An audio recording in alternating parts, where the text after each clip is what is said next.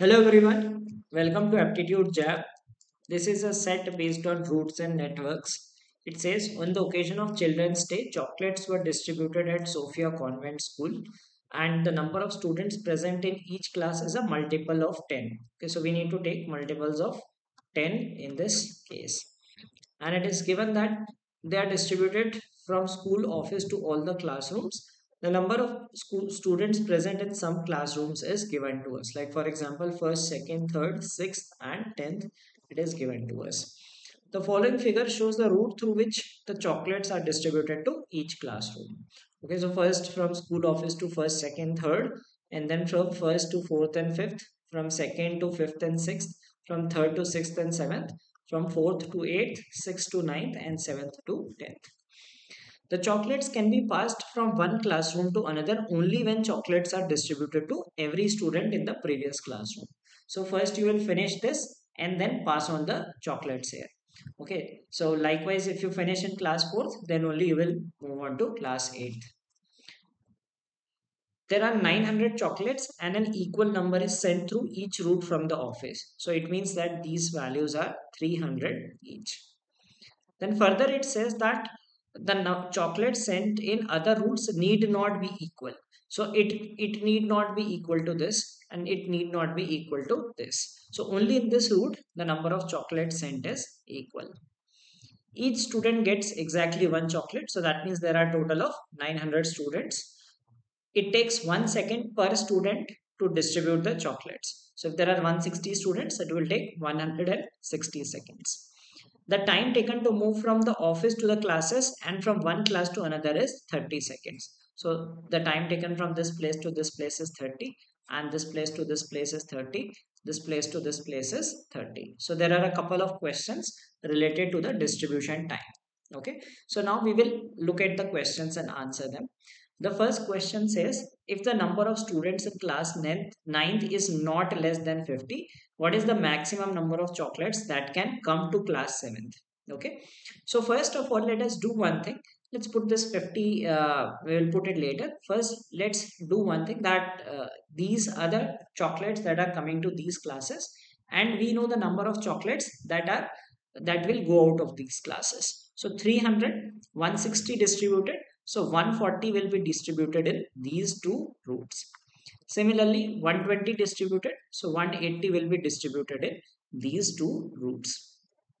300 chocolates, 180 coming to this place, 120 will be distributed in these two routes. Okay.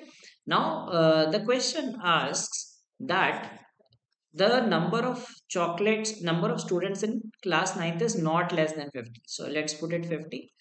Now, one thing that one might do is we have to find the maximum number of chocolates that can come to class 7th.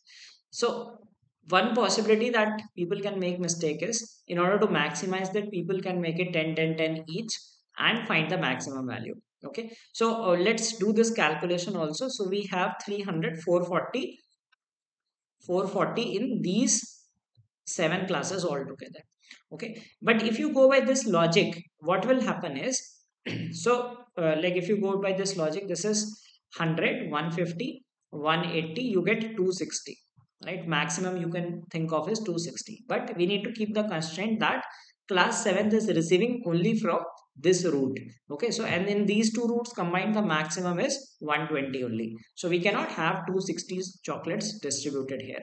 So this was just a bogus data which will not help here. We will have to apply this logic that a total of 120, we need to find maximum chocolates that can come to class 7th. Okay, so maximum that can come here.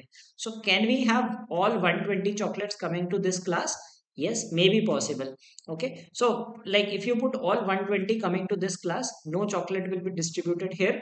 So we can have 100 chocolates in class 7th and 20 here. 120 done. Okay, so if you took all 120 in this route and 0 in this route, we can possibly have 120 here. Okay, we need to distribute like minimum 50 here. Is it possible? Yes, we are not distributing any chocolate through this route, but we need to have 130 here. So we can distribute 130 through this route.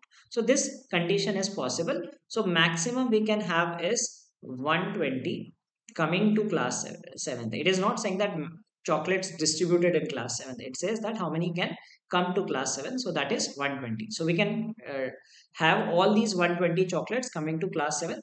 No chocolate going in this route. And then we can have 130 chocolates here so that the demand of class 9th is also met. And then we can subsequently satisfy the condition of other routes. Okay, so that is the first question. Next is, what is the earliest time in seconds from the beginning by which the chocolates are distributed in class 8th? So we need to find the earliest time of distributing to class 8th. Okay, so if you have to distribute to class 8th in the earliest possible time, try to give the least number here. So try to give 10 here and 10 here. Okay, so it is quite much possible that if you put 10 here, the rest goes in this route, so which is perfectly fine. So now we will take 30 seconds for this time, 160 seconds, then 30 seconds here. Okay, then 10 seconds here. Okay, 10 seconds here and 30 seconds here. So that is the earliest possible time in which the chocolates are distributed in class 8 from the beginning. So we need to count from the beginning. So we have 30 into 3, 90. 90 plus this is 180, 270 seconds. Next question says, what is the maximum time uh, in which the chocolates can be distributed in class 5th? So we have to distribute chocolates in class 5th and we need to find the maximum time taken to distribute in this class. Now the thing here is, it is inside the class, inside this particular class. So we are not concerned how much time does it take from here. So basically it is asking the max students here. Okay, so we have to maximize the number of students in class 5th.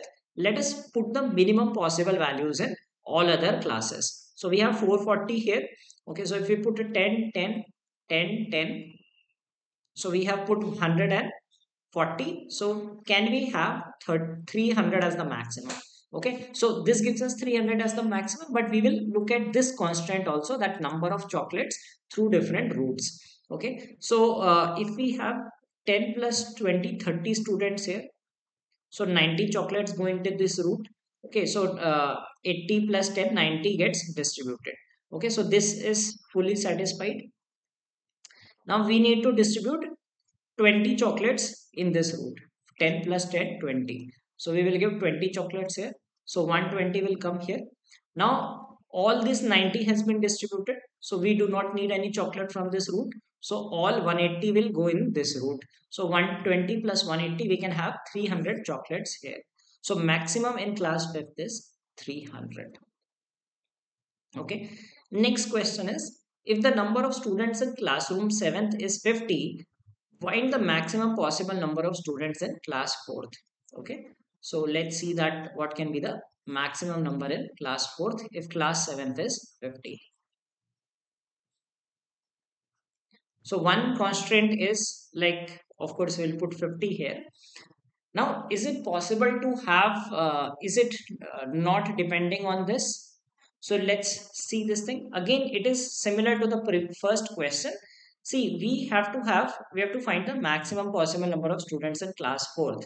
Okay, so if you have to find the maximum possible number, we see that only one route is coming to class 4th and that has a maximum capacity of 140. Okay, so uh, we cannot get additional students from other routes. Like for example, in the previous question, we did class 5th. Since class 5th was getting chocolates from this route and this route, so we can rely on these two sources. But class 4th is getting students, the chocolates from only this route.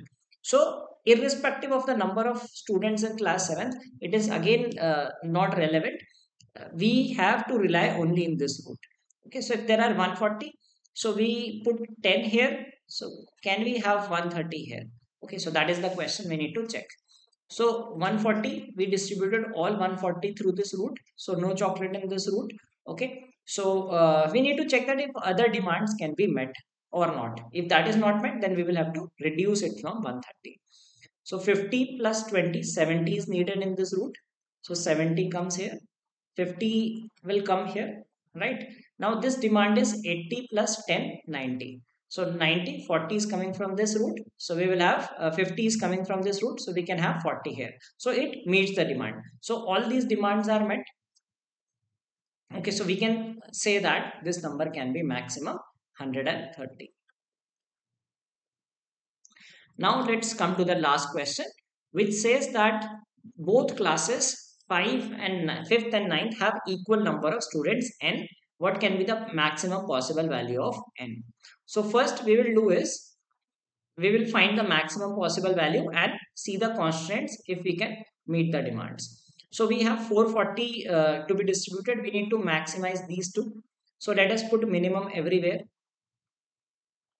Okay, so this is 100, so we are left with 310 divided by 2 is 155, but the number is a multiple of 10, so we can take maximum 150. Okay, so now let us put 150 and see if conditions are met.